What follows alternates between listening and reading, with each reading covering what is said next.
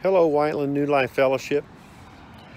I'm just outside the church, just walking around thinking about how wonderful it's going to be for us to be able to get back together and to be able to worship collectively together as a body.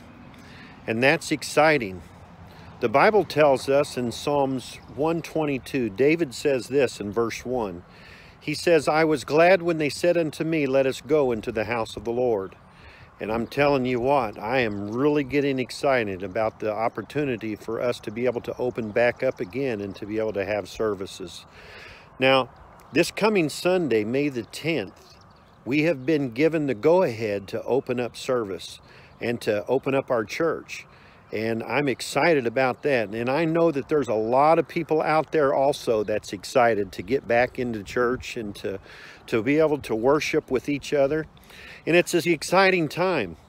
But also I want to let you know that there's guidelines that we have to follow when we do open back up again. And those guidelines have been actually set by our governor, Governor Eric Holcomb. There's got to be social distancing that still takes place in our church when we do open back up again. So you're going to notice when you come in that things are going to be a little bit different inside the church. Every other pew inside the sanctuary is going to be closed off. That will allow us all to be able to sit 6 feet apart from one another. And not only that, our coffee areas are going to be shut down for the next couple of months until we're able to really open things back up again and socialize. Our Sunday schools are going to be shut down for a while, as well as our communion at the end of the services. We are working at trying to get the individual pre-packaged communion little cups and wafers so that we can have communion again.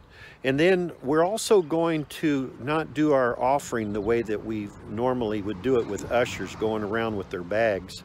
But what we'll plan on doing is having a box set up.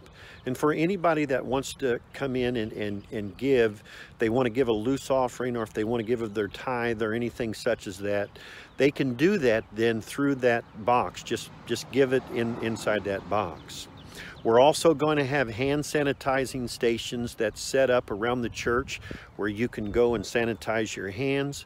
We're not going to have the regular meet and greet, but I do believe there's going to be a lot of air high fives that are around the church. And I encourage you to give someone an air high five from across the room if that's what it is that you need to do.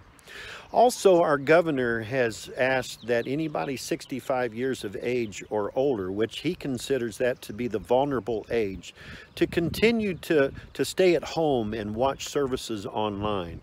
I have and I will continue to put things online so that you can watch our services as well. We want everyone to be safe, and we want everyone to do what you feel like in your heart is what God is telling you to do. We're also going to provide masks for you when you come in the front door if you feel like that you need a mask. So I truly believe that we're all going to be safe. The church has been sanitized, ready to go, and we're excited. Just as David says, "I was glad when they said unto me, let us go into the house of the Lord." It's an awesome time for us to be able to get ready to go into the house of the Lord, and we're going to get to do that this coming Sunday, and I can't wait. It's going to be a wonderful time of fellowship, a wonderful time for us to be able to see one another. The power of the Holy Spirit is going to move, and people are going to be encouraged. I know this. So please, prayerfully consider whatever God is telling you to do. You won't be condemned if you stay home and don't want to come to service. Just watch us online, continue to support us online, and we'll continue to preach the word. We'll continue to pray for you. We'll continue to believe God for special things. So until this Sunday, or actually coming this Wednesday, matter of fact, when I go online to do my Wednesday evening Bible study, I just can't wait. And I'll probably share a few more things this Wednesday with that as well. So be encouraged, be lifted up. We're praying for you. Rhonda and I just know that God has something special for all of us. So enjoy your day, enjoy your evening whenever you view this video this evening, and just know that Jesus loves you, we love you, and we can't wait to get back to church.